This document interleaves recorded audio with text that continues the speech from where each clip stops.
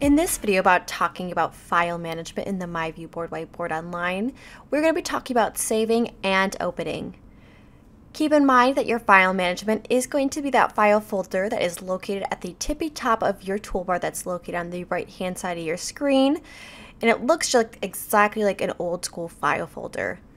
Now, if I go ahead and left click it once, you can see on the side that I have a few different options I can choose from. I have a new page, which will give me a whole new canvas. I have an open, a save as, and a share by QR code. And this save as is going to be the way that you want to go ahead and save your different work.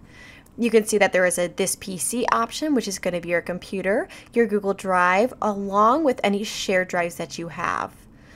For me, I want to go ahead and go back into my file management just so that you can see that in just a second. But for now, I'm going to go to my next page so that you can see this as a reference for my lesson plan. So let's say I want to go ahead and save this for my next period or for next year. I'm going to go to my file management system, go to Save As, and from there, I'm going to go ahead and go down to my Google Drive because I want to save it to my drive. As you can see that this looks exactly like my Google Drive typically does, and I'm just going to go to my lessons folder because that's where I want to save this. And at the bottom, I can go ahead and type in the file name for my lesson. So this one, I want to go ahead and name it Tree Frogs because that's what this lesson's about. As you can see on the side, this is going to save as a .qb file, and in the lower right hand corner is a check mark, and that is going to be important to click in order for you to go ahead and save this directly into your Google Drive. As you can see at the top left, it shows the path of where it saved it, so it showed that it's saved into my Google Drive, and I now have a copy of that saved there. Now let's talk about opening really quick because this is going to be something that is very important to know about as well.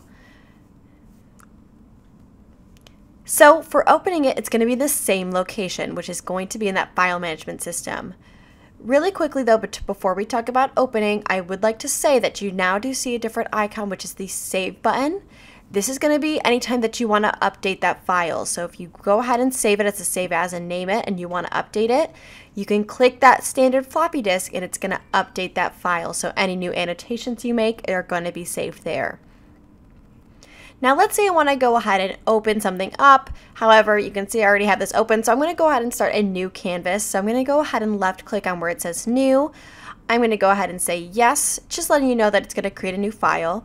And I'm now back to square one. Keep in mind I didn't have to close the tab in order to start a whole new canvas. I just had to click that new button in my file management.